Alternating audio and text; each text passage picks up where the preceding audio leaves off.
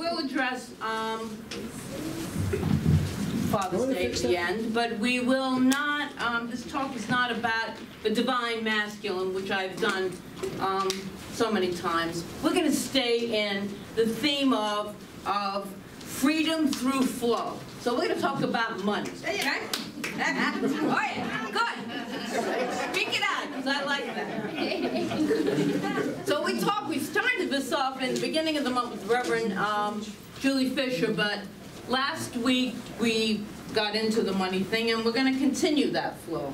So I'm thrilled to learn that many of us took the talk from last week, and it really resonated with us. So I'm glad to hear that.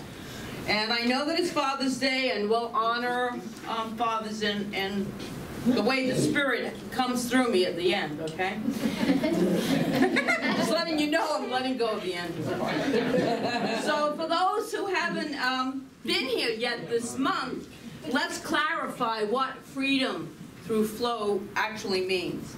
It means having a consistent, regular, abundant flow of financial prosperity in and through our lives so that we can live in the freedom to do what our heart desires for us to do. It makes it easier when we're freed up from the bounds of financial stuckness, if you will.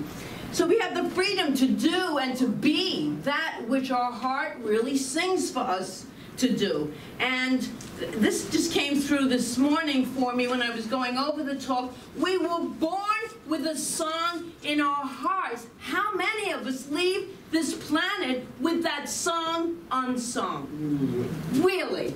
There's something within each of us that inspires us, that is, you remember when you were a child and what you wanted to do and experience. Not to be exactly, but what to experience. Because here's the deal. If we're in that place of struggling just to make ends meet, if we're in that place of a new repair, a car repair bill, if you will, or to get groceries or to pay the rent, it is really pretty hard. And we're all, been in and out of those places, but it is really hard to keep that prosperity consciousness going, to recognize that there is a song in our heart when we're worried about how we're going to pay the rent. So that's the flow. When we get into that place of knowing that there is one source and supply, and there is something within us that is wanting us to just be it, to sing it, the song in our heart. And yet sharing our gifts with the world and having, being, and doing that, which makes our hearts sing, is what truly life, with a capital L, life desires for us.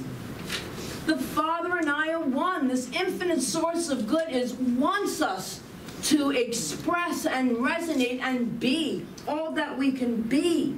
It's the divine giver. And last week I shared a quote from Sir Francis Bacon, which I just really love. Money is a good servant, but a bad master. Truly, such a powerful line there. And I want to be absolutely clear that this month is not about making money our God. That would be the master part. No, it's not about that, but rather putting money into service for God's work as us, through us, so that we can express who we are, our gifts. It makes it just a little bit easier. Anyone agree with that? Oh, yeah, absolutely. It makes it just a little bit easier. That's it. And last week, we took a whole new look at money and aligned ourselves with the frequency of abundance by using a money mantra. If you were here, you remember the money mantra. And we also took apart from Mary Morrissey's Prosperity Plus 2 class, M-O-N-E-Y, and I'll briefly go through it. As a reminder, the 5 ideas were: M is our mindset about money, and O, if you remember, was opportunity awareness. N was your network equals your net worth. I love that one. E is the energy of calm confidence, and Y is saying yes, yes to the support of the flow in our lives. And then we had 5 affirmations that we used after each one of those. Anybody remember? Yes. Good. One person? Okay, good. I'm not asking you to know it by heart, because we did something last week that I would like us to do again. We had that power position. Do we remember the power position? Shoulders back, chin up, arms straight up with a V, ready to receive. This is the power. And repeat after me. This is the whole money mantra prayer. I live in an abundant universe. I live in an abundant universe. That delights in expressing its limitless supply. That delights in expressing its limitless supply. Through me. Through me. You want it all. You're going to get it all. And standing up actually is doing this on steroids. So standing up is better. I make welcome. I make welcome. I make welcome. Attune to. Attune to. Take action. Take action. On any and all opportunities. On any and all opportunities. That come my way. That come my way. To increase the flow of abundance in my life. To increase the flow of abundance in my life.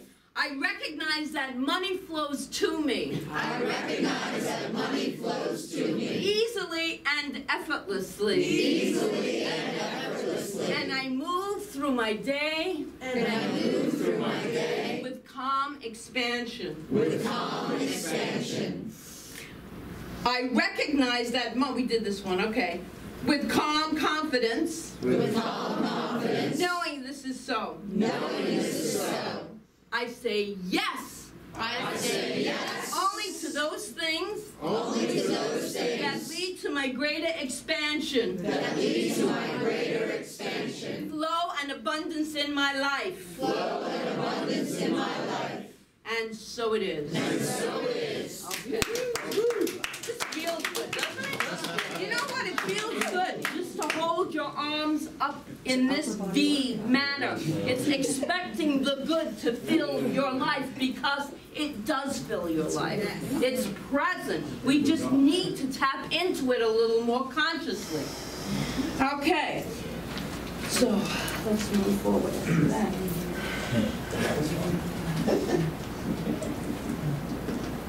So that gets us to this day, today.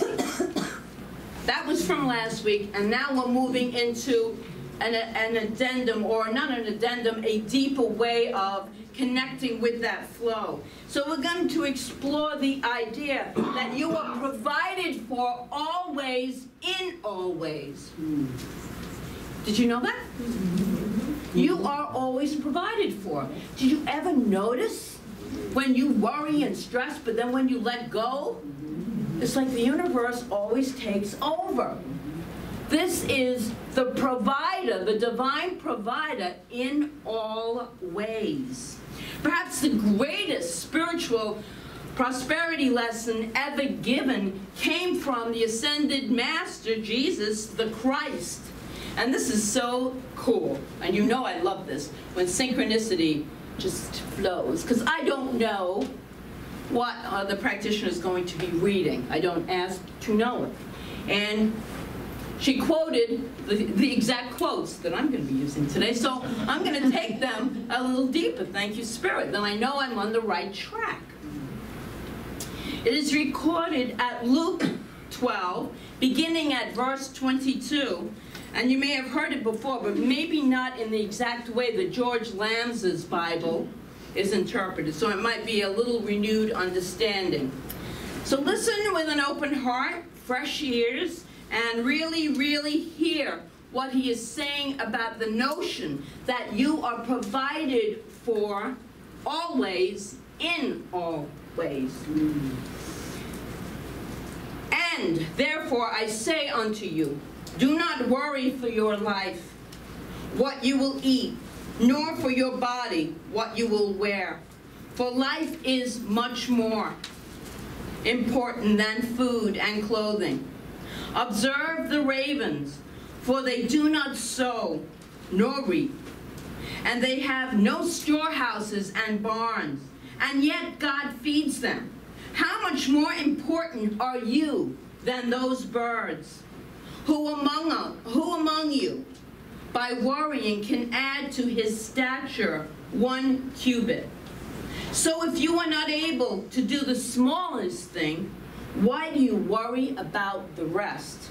And he continues, this is from the Bible. Observe the flowers, how they grow. For they do not toil, nor do they spin. But I say to you that not even Solomon in all of his glory was arrayed like one of these. And if God clothed in such fashion the grass of the field, which today is and tomorrow falls into the fireplace, how much more is he to you, O you of little faith? So do not be anxious about what you will eat or what you will drink, and let not your mind be disturbed by these things. And your Father knows that these things are also necessary for you. But seek the kingdom of God, and all these things shall be added to you. Do not be afraid, O little flock, for your Father is pleased to give you the kingdom.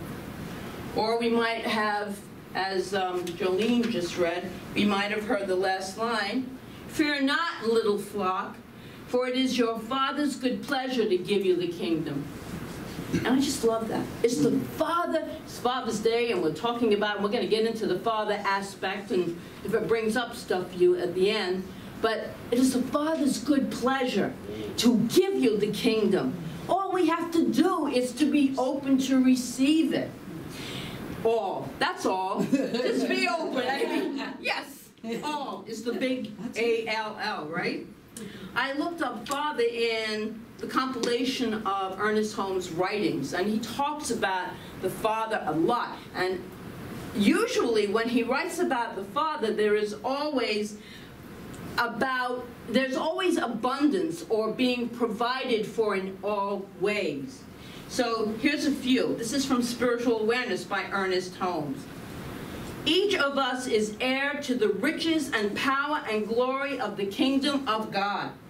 We are sons and daughters of the one Father who freely gives us his limitless abundance. From 365, Holmes writes, in the unity of humankind with spirit, there can be no lack or limitation. Each of us is entitled to all that our Father has. And he goes on there. But this is also from the Philosophy of Jesus, which is a book that Ernest Holmes wrote, The Philosophy of Jesus. In that he wrote, here is where our great experiment in using the power that Jesus understood starts. This is the very beginning of it. We must believe that there is a divine presence. Of course, our belief does not create it. It merely acknowledges it. It is this acknowledgement of the divine presence that Jesus was referring to when he said, your Father knoweth what things ye have need of before ye ask him. How beautiful, how assuring that feels to me, and how powerful those words are.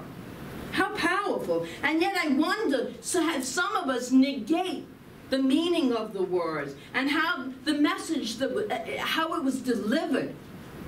We negate it when we get, possibly, some of us, to the Father part. The Father. Now, I might say that word. How do you say Father in America? Just say it for me. Father. Okay, because this is an English accent. That one word comes out Father. So, just want to let you know if it comes out a bit odd. Oh, well, so am I. So, let's just break that down a little bit then. Do not be afraid, O little flock. It is your Father's good pleasure to give you the kingdom. Or, with that Father part in there, we are all sons and daughters of the one Father who freely gives. Each of us is entitled to all that our Father has. hearing the word over and over again. Your Father knoweth what things ye need before ye ask. Now we think of the idea, the concept of Father. Do we think of, okay, this is other ways of thinking of that one word, the provider, protector, supporter, source, guardian, giver. And that is what we are told in Scripture and from Ernest Holmes, that God is the provider, the protector, the supporter, the guardian, the source of all our good, the divine giver. But if you were brought up in any way an unloving, maybe distant, maybe abusive relationship with your father, you most definitely would have some kind of emotional, psychological, and spiritual baggage to those statements that I just read. It would be something in your subconscious, and maybe even in your conscious mind. But in that, we put up, if the Father's good pleasure to give us the kingdom. If we put up a block, do you think we stop our flow? So maybe it's time just to look at that and maybe let it go. I personally really don't have an issue with the word Father, but I know that many people do. So last night, this is the part where Spirit takes over. So last night I was thinking, because I said to myself, I always say, I have no issue around Father. No issue. Like no memory. Nothing of this man that was part of my life. There's nothing around it. And then last night I decided to go a little deeper and to see. There has to be something. There had to be something in me. Some emotion. And what I felt was this deep compassion. And that's what I felt for him as a young child. Deep compassion. Because here was a man whose mother died in childbirth in rural Ireland when he was 12. And he had to help raise his 4 brothers. And his sister was sent away because she was a girl. She was 3. So right off the bat, he kind of had a rough start of it. And then he decided, for whatever the sole purpose is, to marry an abuser. So I grew up seeing Father being abused emotionally, psychologically, and sometimes physically. This is my stuff around the word Father, but still, I never came from a place of, well, he should have been there for me, you know? My heart was so cracked open with compassion for this man, who was a gentle, good man, who became a total alcoholic to numb himself and eventually died from it. But here was a man that really did not have a mean bone in his body. So what I have around Father for myself is compassion. Yet, last night it brought up a lot of emotions. So there's somewhere else for me to travel, to see. It's just amazing all the things that flooded into my mind with that awareness. Because I never thought about him as an adult. I never thought about him. But there are many of us that have issues around the Father figure. And so if there is any healing that we need to do today, then we're going to do that. This is the day to at least address it and maybe move through it. It is Father's Day after all, right? So let's just take a deep breath together. We'll do a short, very short meditation, a healing meditation. For your own father or for yourself, as a father or not. And if you had an ideal father, then you can hold the high watch for the rest of us. And so we just take a breath together. And realize that your father learned to be a father from his father, who learned it from his father, who learned it from his. Each of them doing the absolute best that they could. When we know better, we do better. So go back in time, before you were even born into this physical world, but you still existed. And see your father, look down and see your father as a baby. It's pure and innocent before life happened. And if you can connect heart to heart with him at that time,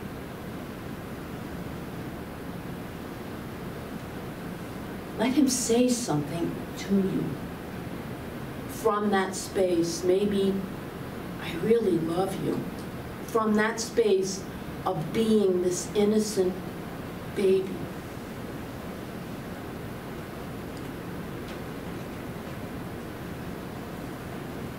Yes. And so take another breath and just bring yourself back into this room.